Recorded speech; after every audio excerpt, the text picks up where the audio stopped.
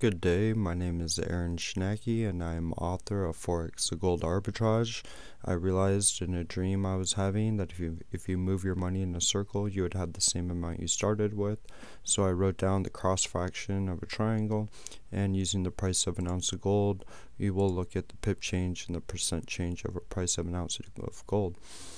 So first, the disclaimer, I am not a financial advisor and this is not financial advice. I calculate the gold price and the pip change for entertainment purposes only and educational purposes. I am not a licensed professional. My opinions are my own. I'm not responsible for your actions, and this is my contact information. This is a paper I write out to explain the math of a triangle using 3 variables and how the fraction of a numerator denominator work using the 4th decimal as a pip. So moving on, we're going to have a look at, it is currently 5 minutes before the 8:30 London Open. And on the economic calendar, it looks like we're going to have some economic data for the euro coming up here pretty soon. Moving on, looking at the gold price, the price of an ounce of gold over the past hour.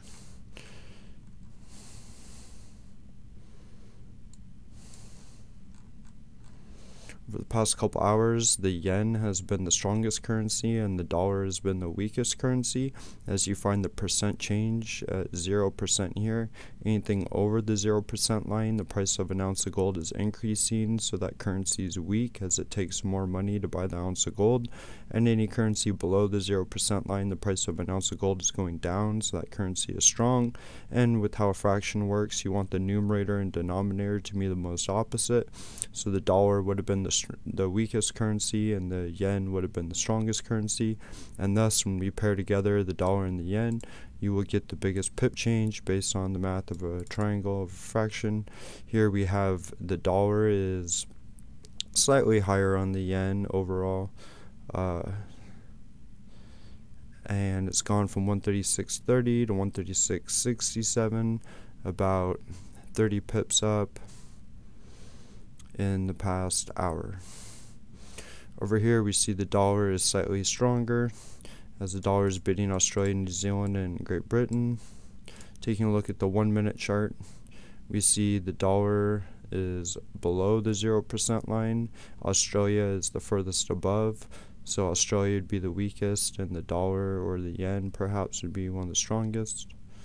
So here we have the dollar Australia, which has gone down from 68.14 to 67.95, about 20 pips in the past 10 minutes here. So we have about 3 minutes before the London Open, and we'll just continue to see how this plays out over the next couple minutes. We have Australia and New Zealand turning weak as the price of an ounce of gold is going up, and the dollar and the yen are below, so those are strong. So we'll see if the dollar and the yen continues to be strong and Australia and New Zealand be weak, or if they're going to flip here.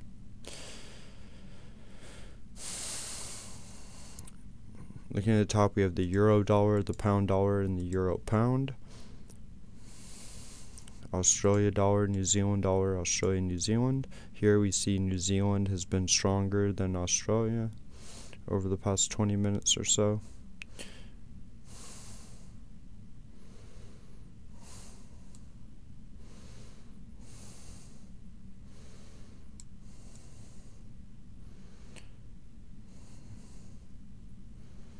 Taking a look at the yen versus Europe and Great Britain, Australia, and New Zealand.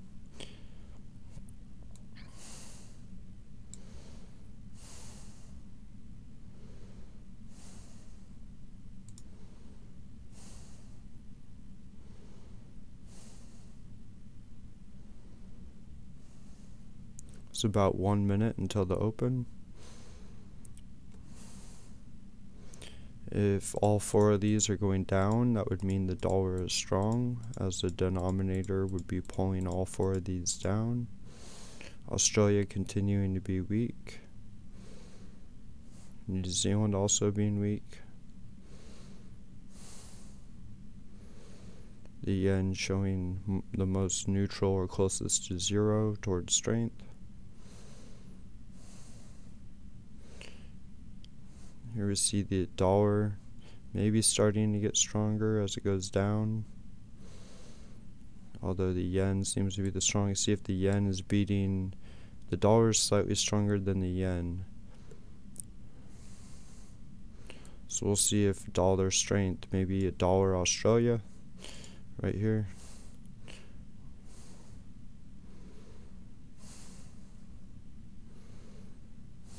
And it looks like the London 830 just now opened. And we'll see if there's any significant moves here. We see perhaps the dollar getting weaker as Europe and Great Britain are beating the dollar. Here we are. The dollar is showing through with weakness. New Zealand, Australia not beating the dollar by as much as Europe and Great Britain. Between the two, it looks like Great Britain is slightly stronger, so we'd look to see Great Britain beat the dollar by more.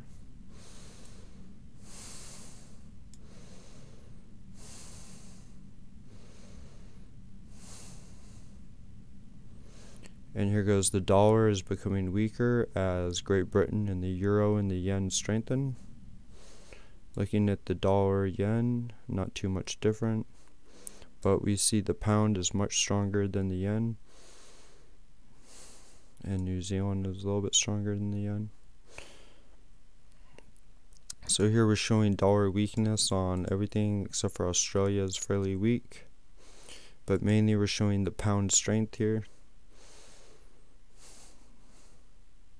as Europe and Great Britain continue to get stronger and the dollar perhaps weaker over the next couple minutes.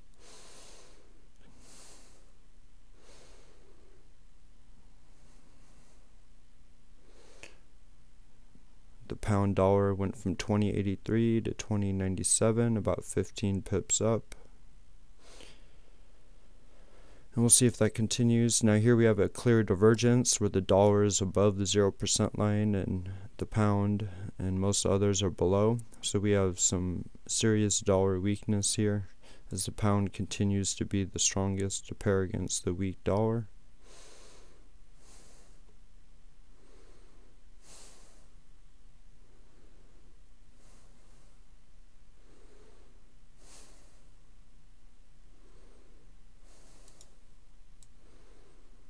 We see the yen beating the dollar from 136.67 to 136.45, about 20 pips. And the pound is continuing to push higher against the dollar.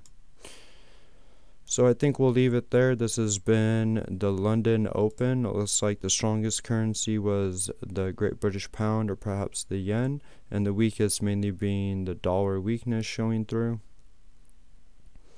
There's our slight reverse candle. Over the past 2 or 3 minutes here, we have had the pound dollar go from 120.84 to 121, so it's about 15 pips in the past 3 minutes. And with that, I would just like to thank you. I do appreciate your time, and I hope you have a great day.